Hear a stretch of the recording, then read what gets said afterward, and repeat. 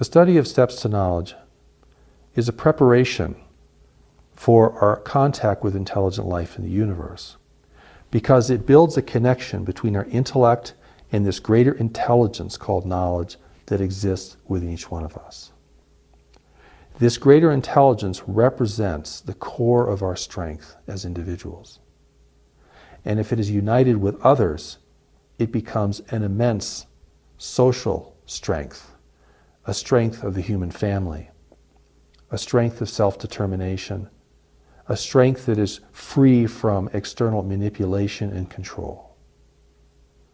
Steps to knowledge as a spiritual practice builds this kind of conscious connection between our thinking mind and a deeper knowing mind within us.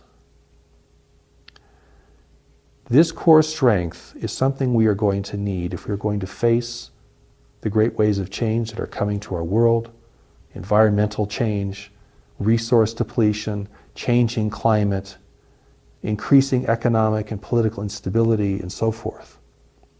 And we're going to need this core strength to face the challenges and the opportunities of emerging into a greater community of intelligent life in the universe. This requires that we rise above our superstitions, that we rise above our animosities, we rise above our troubled history and our grievances with one another. This core strength gives us the power to do this. We may all want to be able to rise above our self-defeating tendencies, but where will we find the strength to do it? Where is that power going to come from? Some people think the power comes from God, that God will lift us up. But in the New Message teaching and in the Allies of Humanity briefings, it is made clear to us that this power has already been given to us.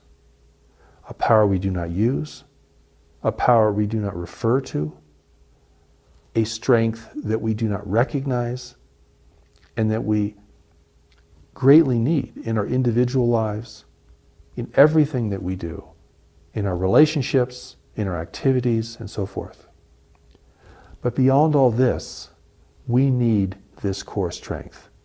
If we are to remain a free people in a universe of powerful influences, if we are to face competition from beyond our world, for who will be dominant within this world, competition that every native race must face, if we are to establish our own rules of engagement and our own ethics of contact with whomever is in the world today and whomever we may encounter in the future, we're going to need this core strength.